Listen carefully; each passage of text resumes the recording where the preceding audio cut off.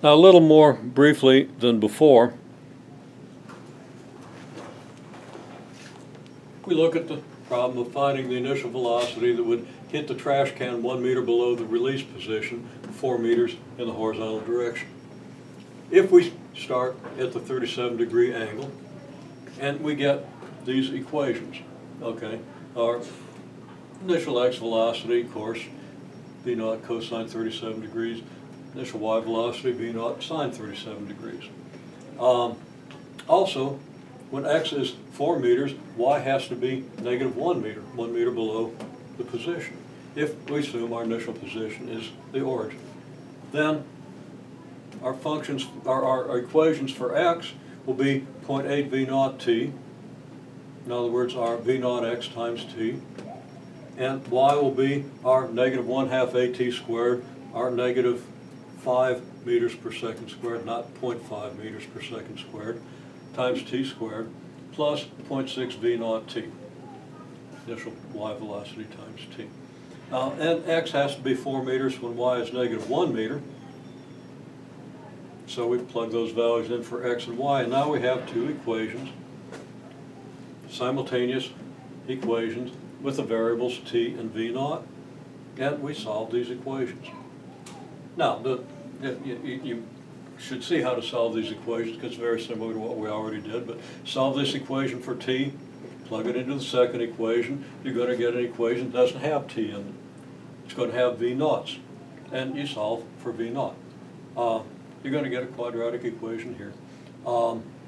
Actually, yeah, you get a quadratic equation, but one of the solutions will probably be negative, which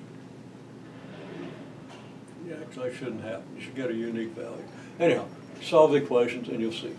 Okay, another possible situation is you want to find theta if you know your initial velocity. You want to find at what angle to shoot this cannonball if you know what its initial velocity coming out of the cannon is going to be. And that's pretty much what you would know. You would have fixed charges. The charge would tell you how fast that cannonball is going to be traveling. And you want to find the angle you need to make it land where you want it to land. Okay, so to do this, what would we have? Well, now this is not a cannonball, this is our piece of chalk, but the same idea.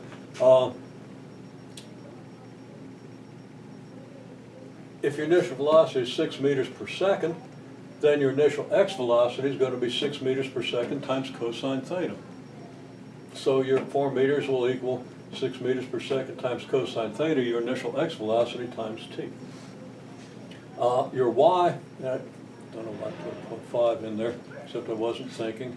Your y is going to be negative 1 meter, and that's going to equal your negative 1/2 at squared, where the acceleration is your negative 10 meters per second squared, plus your v naught sine theta, which is your initial y velocity, times t.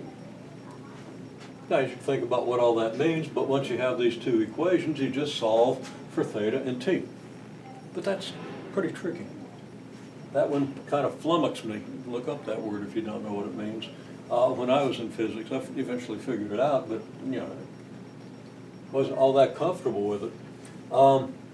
It's a little bit difficult. It's kind of, this is probably the most difficult situation you can run into with basic introductory physics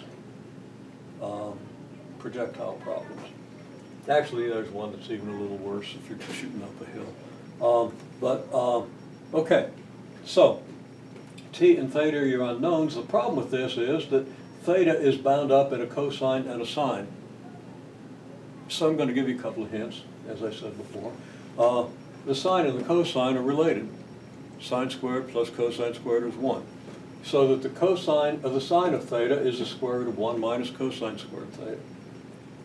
So I can replace this equation with this, where I just replace the sine theta with 1 minus cosine squared theta. Now that looks actually a little uglier because you got that square root in there. Now you got a squared cosine. What are you going to do about that?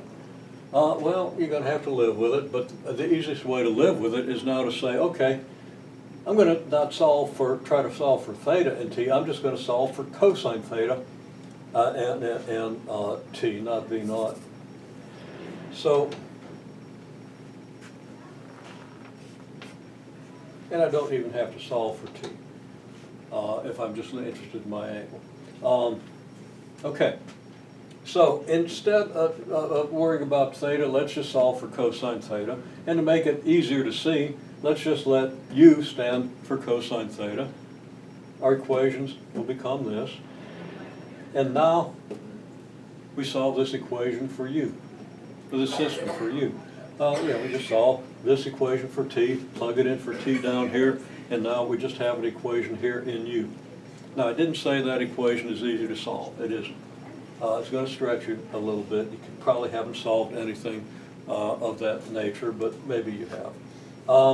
But if you just keep your wits about you and use your algebra, hopefully you can find your solution.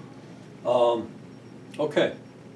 Then, once you get u, set that equal to cosine theta and solve for theta.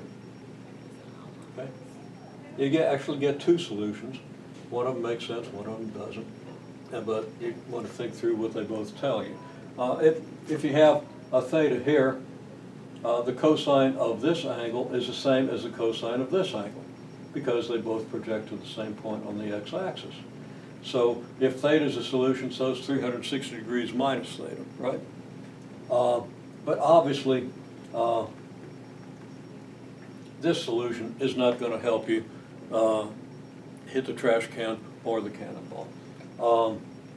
And this solution would not fit into your first equation, but I'll let you sort that out.